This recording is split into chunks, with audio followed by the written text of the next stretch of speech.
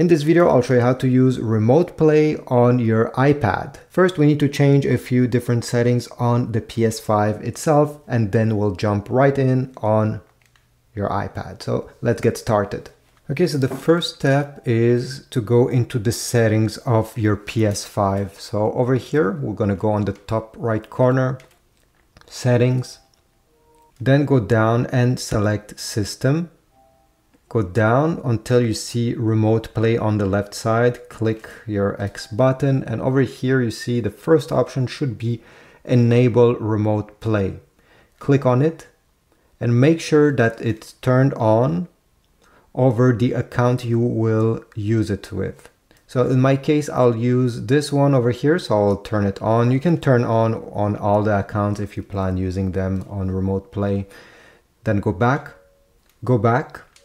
and under remote play, there's an option called power savings. Click on this one. Then select features available in rest mode, And make sure that over here, stay connected to the internet, and the other one, enable turning on PS5 from network, are both turned on. Because if you're planning to use remote play and you're not at home, you want the PS5 to be connected to the internet, even if it's in rest mode, so that you can play while not being at home. So if you don't turn these on, unfortunately, the PS5 will never know that you want to use remote play, so it will never turn on and broadcast the game. Once you do this, go back. Then we still need to change one thing, so go back, go and select users and accounts. Go down, select other, and the first option should be console sharing and offline play. Select this one, and we need to enable this feature because your account should be the primary account if you want to use remote play. So in my case, it's already enabled. If yours is not already enabled, you're gonna see an option over here to click enable. Great, so at this point, there's no other settings to change. The PS5 is ready to remote play. Before going away from your PS5, what you need to do is to put it in rest mode. Do not turn it off. If you turn it off, it will not be able to wake up when you use remote play on your device.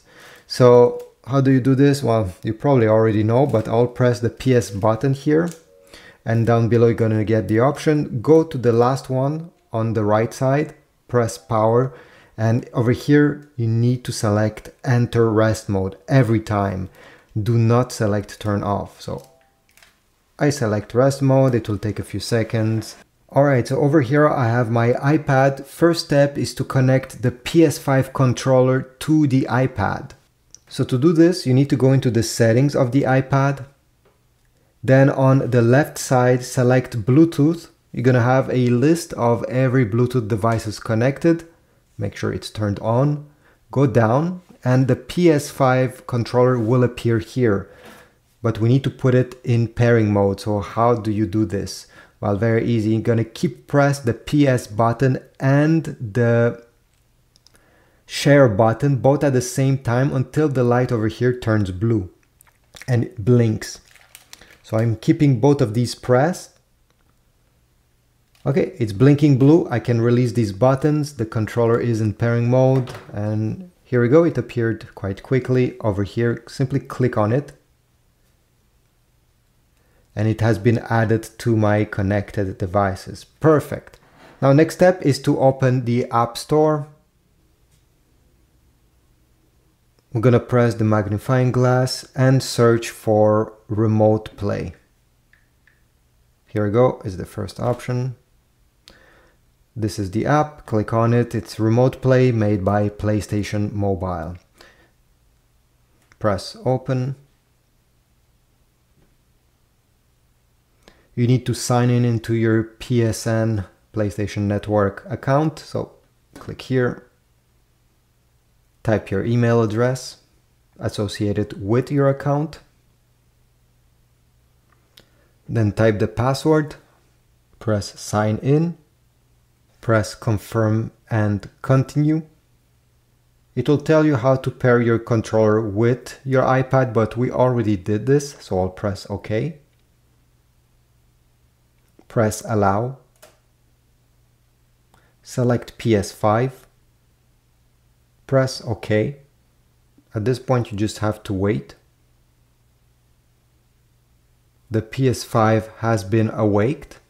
Obviously, if you're not at home, you'll not know. And over here, by the way, the TV is open, but you don't have to keep your TV open if you want to use remote play on your iPad or other devices. Does not matter, so I'll just close it. But you can keep it open at home, so if somebody is at home, it will just see you playing, that's all. Still have to wait a bit. And here we go. The home screen of my PS5 has appeared. Now, one thing that is important is that, let me just lower the volume, is if your PS5 is connected on a weak Wi-Fi network, well, it will not be fast and there will be some lag. So I recommend, if you can, connect your PS5 with an Ethernet cable to your Wi-Fi router, simply so the image is broadcast quickly and there's less lag. Anyway, now that my controller is connected, I have access to my PS5. Let's give it a try. Here we go. I can use it the same way as I'm using my PS5 with my TV. Now on the lower screen, you see you have a settings menu on the left side where you have a few different settings. Over here, always show controller. You see, if you turn this on, you're gonna have the buttons of the control, but since we already paired ours, there's no point of doing this really, so that's why I like to keep it closed. And you have also a disconnect button for the controller. Now, an important thing is that once you finish playing and using a remote play, is don't forget to put your PS5 into rest mode and don't turn it off. So again, the same way we did on the TV, I'll press on the PS button, go all the way over here, power, and select enter rest mode. This way the PS5 will not turn off. All right, and here you go, you lost connection with your PS5 since it's in rest mode right now. Next time you want to use this remote play feature, open the app and simply press on this white button and it will connect directly without you having to log in and do other stuff. So thanks for watching. I hope this was useful. If so, please leave a like, subscribe. If you have any comments, leave them down below, and I'll see you in the next video.